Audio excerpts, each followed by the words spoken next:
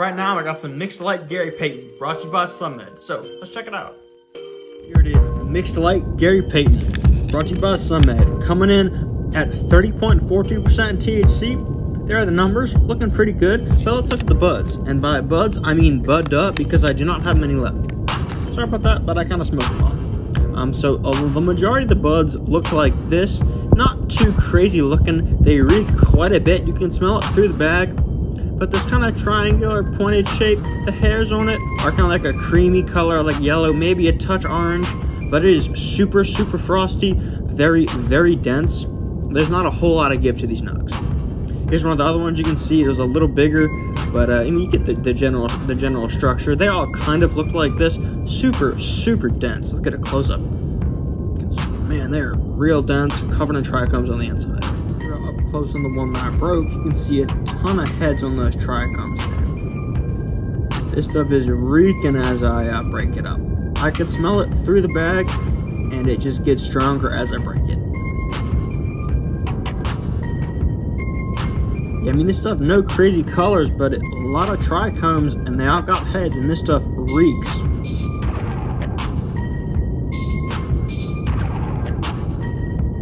Yeah, you guys get a picture of what the bud looks like. Real light greens covered in trichomes, and we got some nice, like, weird yellow, cream, orange hairs on there. Alrighty, let's taste it.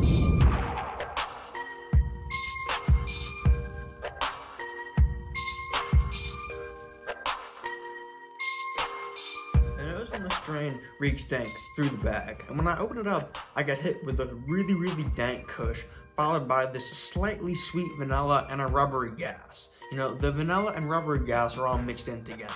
When ground, it's a little more complex. It seems to be a mixture of all the Gary flavors with kind of a lemon backing that's really soft and not super sharp citrus, you know. It's more of a soft sugariness.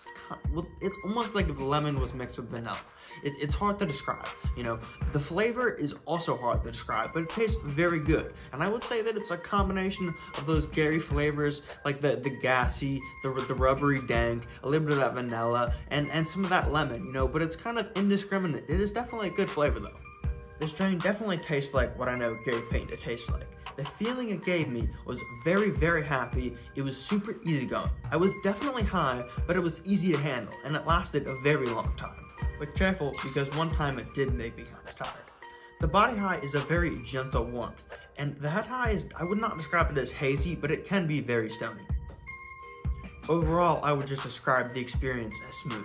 Additionally, this strain has an interesting spread of terpenes. It's dominant in Caryophyllene at 0.96%, then followed by limonene and humulene at 0.28 and 0.26, followed by linalool and myrcene at 0.2 apiece. But what's interesting about this strain is that Caryophyllene, its dominant terpene, is the only terpene that's also a phytocannabinoid and directly interacts with the CB2 receptor. It's theorized that because Caryophyllene has this reaction, it could reduce neuro-inflammation and neuropathy.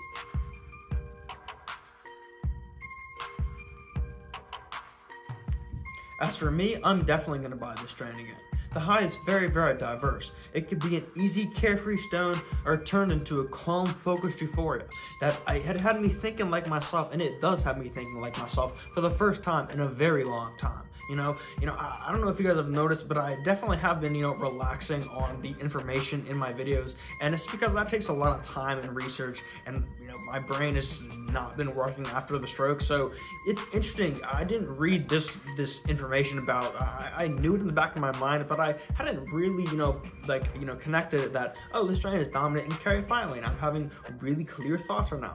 I wonder if, this is an anecdotal report. I wonder if the rat study is, I wonder if Caryophyllene is reducing inflammation in my brain, which I have, that's one of the reasons I can't taste, and some of the causes of my stuttering and whatnot, is left over from the stroke is neuro-inflammation. So maybe, just maybe the Caryophyllene helps that. Who knows? That'd be cool. All right, everyone. So this has been the Sunmed Gary Payton. I'm definitely gonna buy it again, and if you haven't tried it, I definitely recommend you do. All right, I'll see you later.